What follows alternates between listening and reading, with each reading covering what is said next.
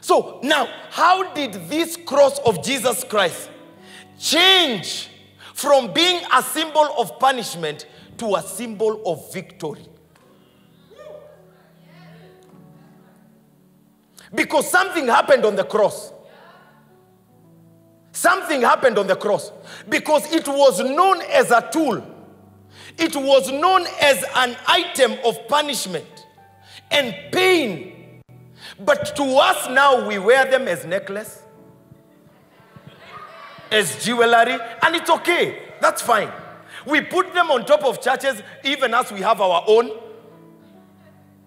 It is a symbol. No longer is it a symbol of what? Pain and frustration and misery. Now the cross is a symbol of what? Victory.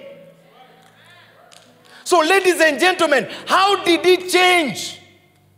Can I show it to you in scripture? Because today the cross is used on top of churches and what have you. This is because someone died on it. How did it change? It is because there was someone who died on it. That, ladies and gentlemen, listen to me and listen to me carefully. Every other person who had gone through death through this means deserved it. But there was one who died on the cross that did not deserve. Because, ladies and gentlemen, the Bible says that he knew. So there's somebody who died on this cross, and he changed the outlook of the cross from being a source of pain. And as a matter of fact, from that point, the cross was never used again. Well, it was used here and there, but it was not an essential symbol of pain, because people now were taking themselves freely to the cross and saying, in fact, don't crucify me like my Lord Jesus Christ. Crucify me upside down. It was no longer again a symbol of pain. Why? Because someone died on it, and his death was an unusual death that made the cross of Jesus Christ an altar and a place of victory. Are you understanding me, friends? Are you understanding me, friends?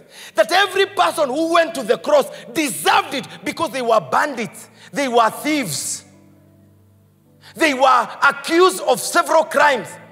But there is one who went on that cross. He knew not sin. Talk to somebody and tell that somebody, hey, my neighbor, the cross changed from a symbol of punishment into a symbol of victory. Tell them, because my Jesus died on it. Talk to the other neighbor and tell that neighbor, hey neighbor, the cross has changed from a symbol of pain and punishment, and now it has become a symbol of victory.